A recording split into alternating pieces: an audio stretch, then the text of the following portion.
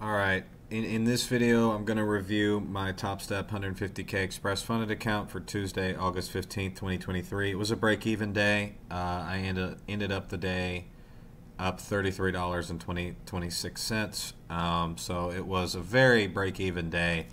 Going to go over the executions and move from there. So I broke one of my rules, and I don't even know if I'm going to keep it as a rule, to be perfectly honest with you. I do think I can probably play the New York Open. It's not that big of a deal, I think, but maybe I'll just stick. I mean, you know what? Scratch that. I will stick to what I have been trying to do, which is only start playing the market at 0950. So everything up until this point at 0950. I should not have been playing, but I will go through the executions line by line. So at first, I thought the market, after having a decent run up here, I shorted at 229 evens, and I got stopped out. Very first one, break even, to 227.75. I would have been stopped out with a stop above that high anyways, as you can see with this 930, the opening candle. I shorted again at 220.25.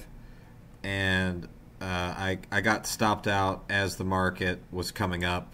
I shorted again at 224.50 right on the market open, and I believe that I got stopped out again at 244. So I was taking losses on the open. This is, generally speaking, why I'm trying to avoid playing the open in the first place.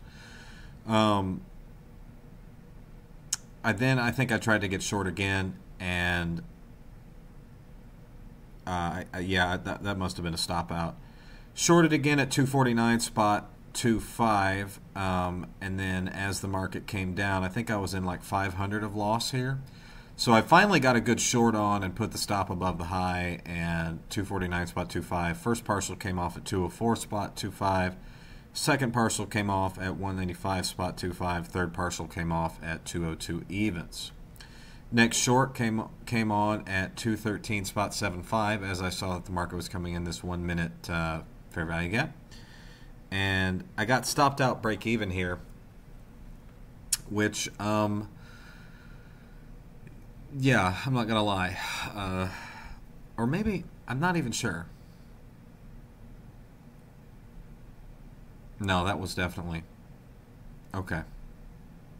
This was a short, and then cover, and then I shorted again. So I did take a good short on at 203 evens, and I took 2 off at 131 evens. And then shorted, looks like I shorted 2 at 134 quarters. I think I tried to get long here, yeah. 149 evens. Or that might have been another short. I'm not really sure. I did try to short the bottom here, and I got stopped out at 151 quarters. I then got long at 152 halves, and took 3 off as they came up. Shorted 3 at 167 evens, and was stopped out break even on that trade. Shorted another 3 at 185 quarters, and I got stopped out at 202 quarters, which I guess that was above 202 quarters. Was that above that high? No, it wasn't. I really should have been stopped out on that.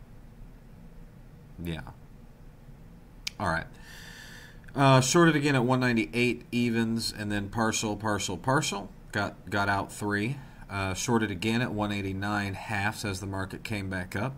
Re-entered the market. Cover. Long 3 at 163 3/4, and then partial. Taken off.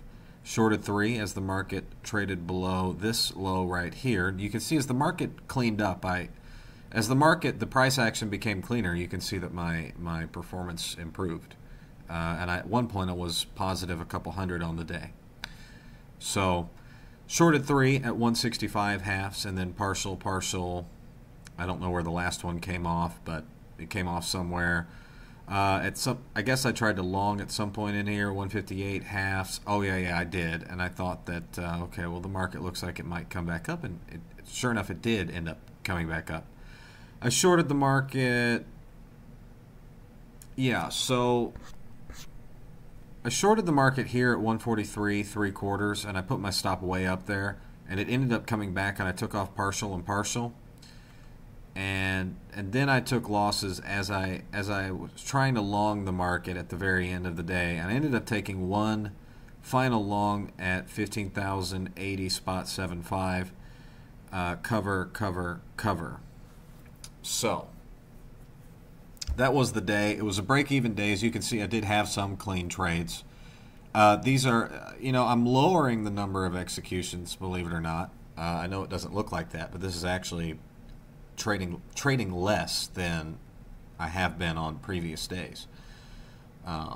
You can see that some of my electronic trading hour session, Asian session, and London session trading. So for the whole day, I was break-even.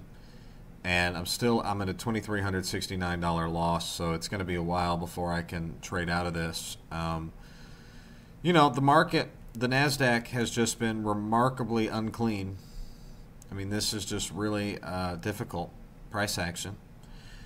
I would say this has all been quite difficult. What I will say is that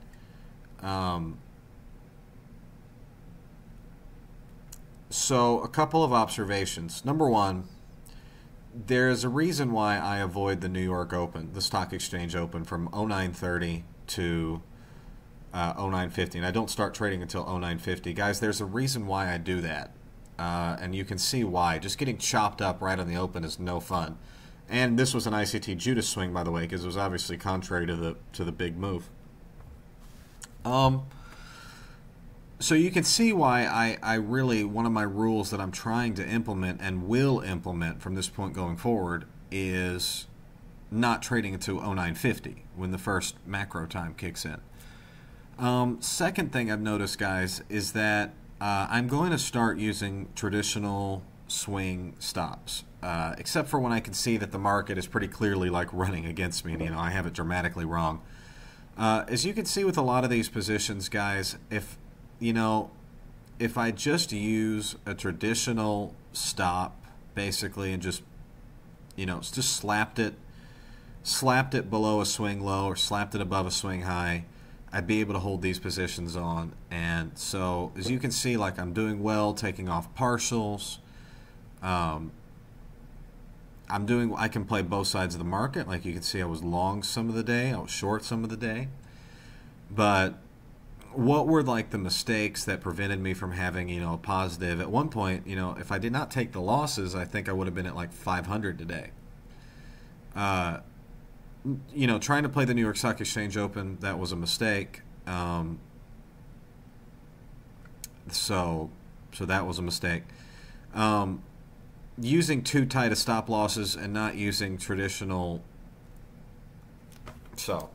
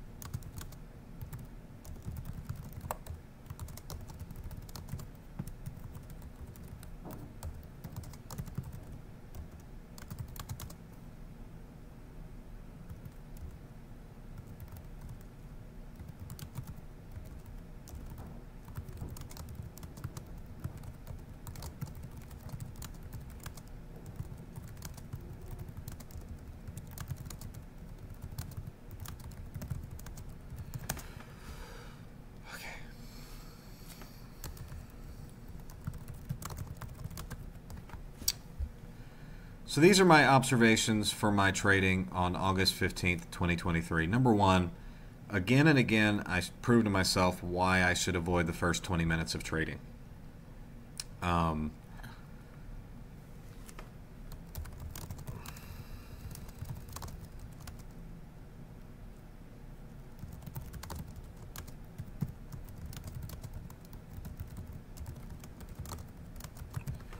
Yeah, so let me see, just regular trading hours as well.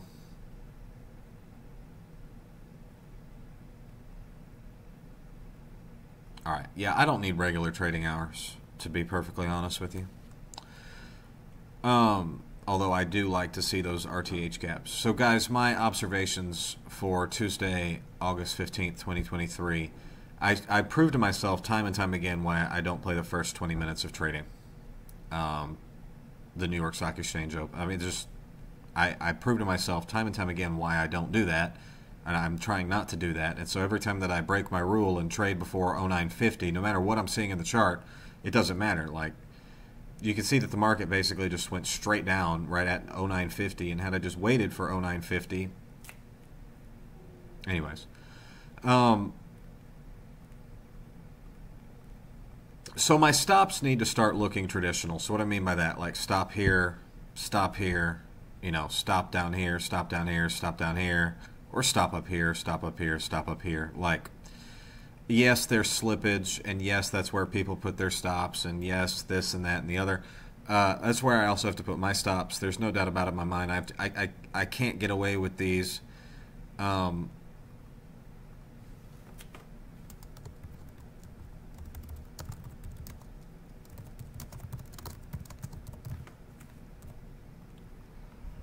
So I need to use traditional swing point stop. So what do I mean by that? Like stop, stop, stop, or stop, stop. Right. Yeah, the market draws to liquidity, but your objective is to stay ahead of the next swing, basically.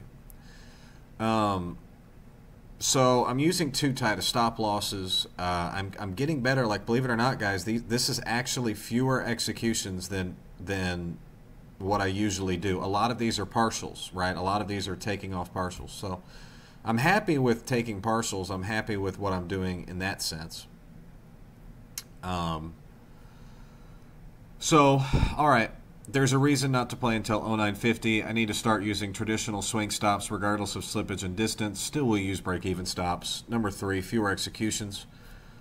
4, you got to wait for a defined like PD array. So you got to wait for a market structure shift. You got to wait for a breaker block. You've got to wait for an order block, or you've got to wait for a fair value gap, inverted fair value gap, breaker block, balanced price range. You got to wait for something. Like, you got to wait until you see something. You can't just enter the market because there's a new low or there's a new high. Those turtle soup entries are no bueno. You got to wait until, you got to be disciplined, guys. You got to wait till you see some sort of, you got to see some semblance of a PD array, like breakaway gap, for example, breakaway gap, or trades into a fair value gap, whatever. You know, if it's the first breakaway gap, or you see it trades to an old order block or creates a breaker block, you got to be able to see something and be like, yeah, that's what I see. I don't need to use regular trading hours. I think that's pretty clear. Although I can use the regular trading hours for the regular trading hours gap. And then I'm doing pretty well with taking partials. So it wasn't a loss today. I mean, is it what I want? Obviously not. I want to make money, but it's better than losing money. And so I feel like on a fairly difficult day today, like the market making a pretty significant move at the very end of the day, it was okay. All right. It was a review of a break-even day. Bye-bye.